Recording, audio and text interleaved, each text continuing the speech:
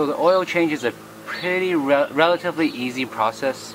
Just takes a few steps and maybe 1 to 2 hours of your time. You can definitely do it at home by yourself, but you need a special tool to reset the engine oil service light. So today I'm going to show you how to do it, and you can follow along.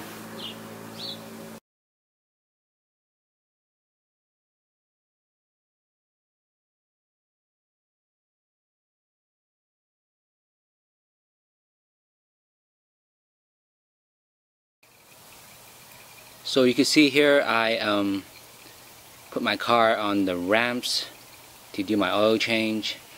Some people would like to make sure the car is level. So what you could do is jack up the front, put it on jack stands, or like me, if your driveway is on an incline already, that's fine. The car should be level even after you put it on ramps.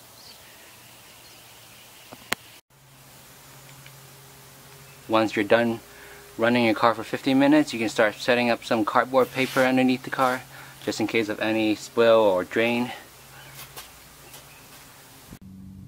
So we're underneath the car right now,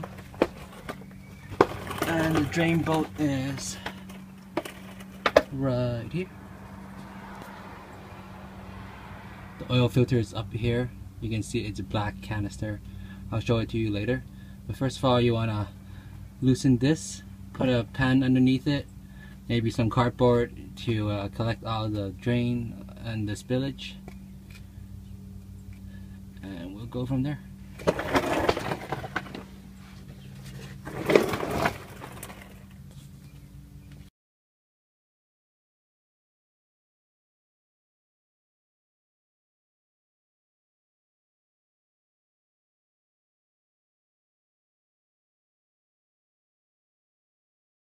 Okay, so while your engine oil is draining, it's also a good idea to open up your engine oil filler cap. That will let the oil come out faster. So now, once your car has finished draining engine oil, now is a good time to grab your torque wrench, your drain bolt, and your new crush washer right here. Install the crush washer into the drain bolt like that. And then the torque you want is 37 foot-pounds. 37 foot-pounds of torque. And we'll go and do that now.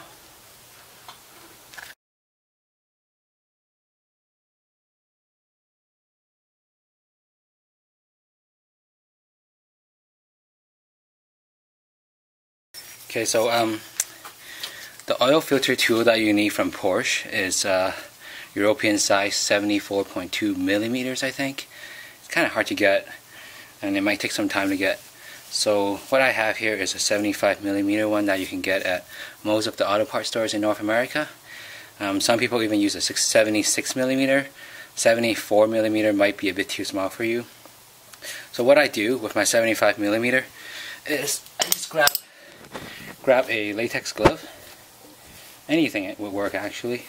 Put a latex glove in there, and when you go into your filter, the latex glove serves two purposes.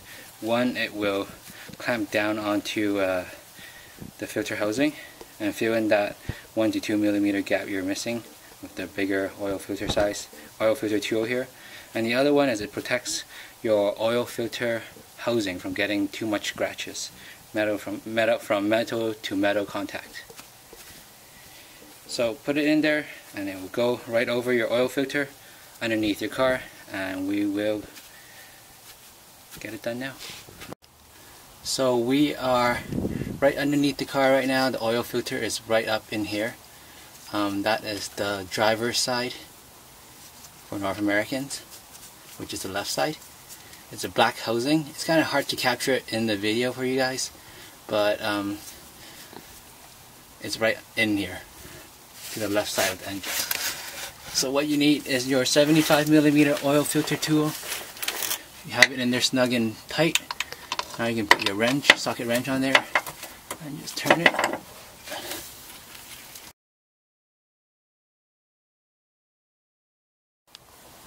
Okay, so once it's loose enough, you can finish the rest of the way with your hands. It should be pretty loose.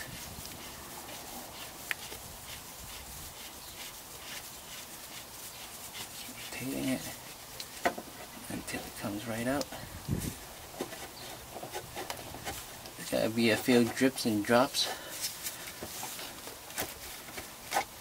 Some people suggest using the Ziploc bag that came with your filter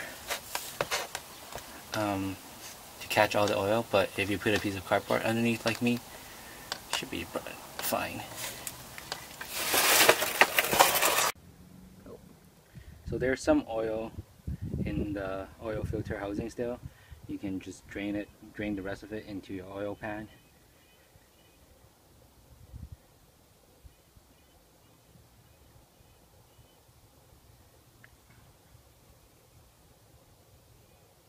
And then now you're ready to put in your new one.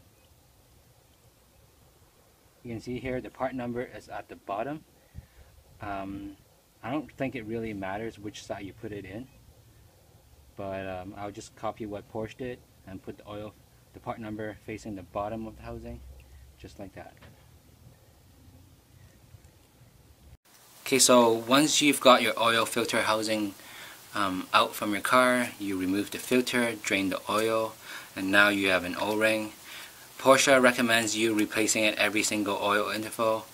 I don't find that necessary, but if you happen to drop by the dealership, purchase one. It's not too expensive. In order to replace it, this is what you want to do. There is a small notch right here along the thread. You can grab a screwdriver that is not too sharp and then put it in here. Okay, so you have a screwdriver. Find one that is not too sharp around the corners, because you don't want to pierce and cut your O-ring in half. But find one that's not too sharp. Find a notch right here along the thread. Stick your screwdriver gently in there to lift it up a little bit. Just enough that you can put your fingers underneath it. And then all you have to do is just roll it outwards. Like this. Easy. Is to put some oil along. Just coat the entire O-ring with some oil. You can use any oil, use the new oil that you have, or even use the old oil. It's not that big of a deal. You just need to get some oil on there, so when you go to install your oil filter onto your engine, it doesn't stick on there due to the heat and time. So now it's on there. Now you're ready to put on your new filter right here.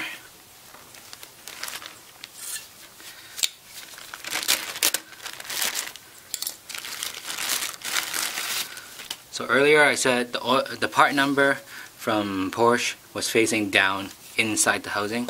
So we're gonna have the oil part number face down like this.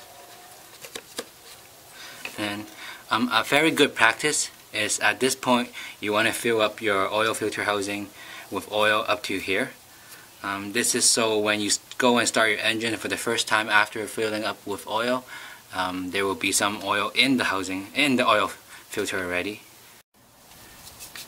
Okay, so now that you've applied some oil onto your new O-ring on your oil filter housing, you have some oil in your oil filter housing. Now you're ready to put your oil filter back into the engine.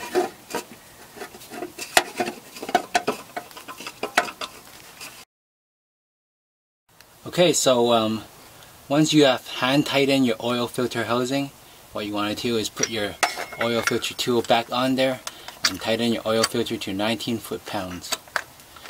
19 foot-pounds is actually not a lot. It basically means hand tighten. So if you don't have a torque wrench, hand tighten will be fine.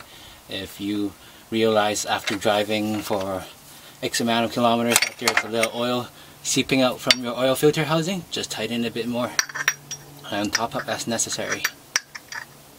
Done.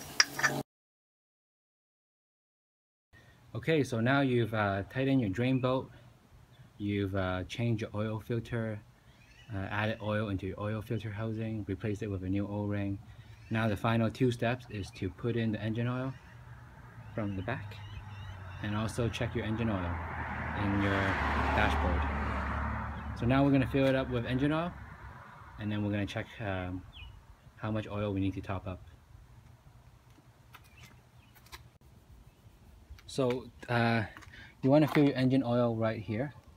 There is once you open your trunk, your boot lid, there is a cover like this. Lift up the lever, open it up. This is the engine oil, and you want to unscrew it. Put your cap right here somewhere safe. Watch out for oil dripping over your interior. If you're not that great with pouring oil, you could put a garbage bag, cut a hole, put a garbage bag and tape it around here, and then pour it in. But if you have a funnel like me, it should be fine.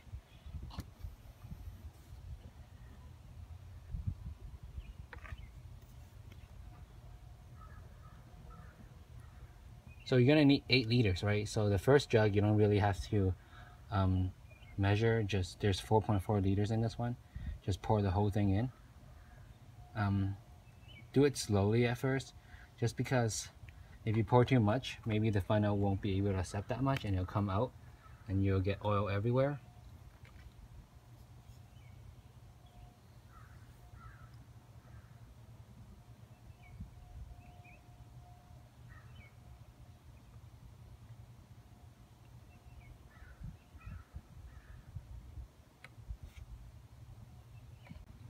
Okay, so when you're at about 7 liters, that's when you want to stop and then slowly top up from there. Just because depending on how much oil actually came out while you were draining them, it could range anywhere from 7.5 liters to 8.5 liters roughly. So stop at 7 liters, top up using your oil level indicator inside your dashboard, and then go from there.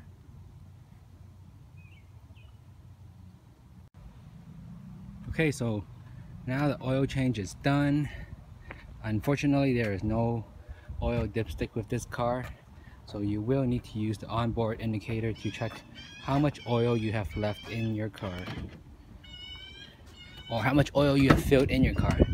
And to do that, you have to start your engine, let it idle until the engine is warm, at which time the car will do a check for you, and then it'll tell you how much oil your engine has.